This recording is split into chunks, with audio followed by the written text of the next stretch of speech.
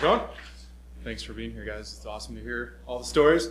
When you were recording, were you watching any previs Yes. of the movie? I was. I don't know. I was too. You got to? Okay. It's awesome. And then would you guys want to return as No.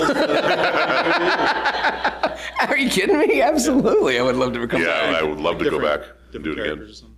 Because, I mean, okay, I'm just going to say this. It's not just a Transformers movie. It's a great Transformers movie, guys. So of all the ones I could have picked to be on, this one is just, it freaking blew. I've seen it 7 times in theaters, guys. I've seen every version there is. I've seen Real D 3D. I've seen 4D. Really fun in 4D, believe it or not. It's actually worth the ticket. It really does feel like being in the movie. I've seen it in IMAX. I've seen it in standard digital. And I've had friends that weren't in town when it came out, and they're like, we should go see it. I'm like, yeah, let's go see it again. Because, all right, think about it. Anybody back from the old school G1 days in the audience? 3 people. There's no way.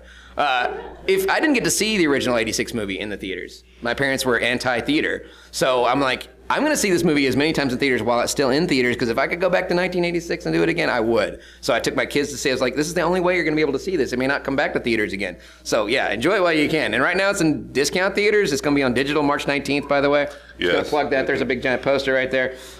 April 2nd on DVD and Blu-ray. So yeah, see it as much as you can. I've got it to where I'm actually, quoting it like we do with the old movie now. Sorry, one more question. What characters would you want to come back and do?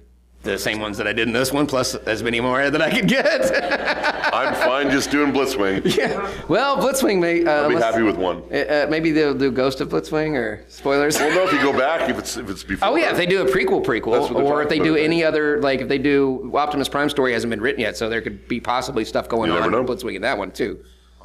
Personally, the one reason why I really like Bumblebee movie, I'm going to go old school, guys. Back in the Marvel comics, when they did the Plight of the Bumblebee, it was very much like that story. Now, I love that issue. It was such a great story. It was just all the Decepticons after Bumblebee, which is very much what this movie felt like. I was like, this is freaking cool, dude. This is not just a movie that you go see. This is a freaking great movie. Cool. All right, thank you. Thank you.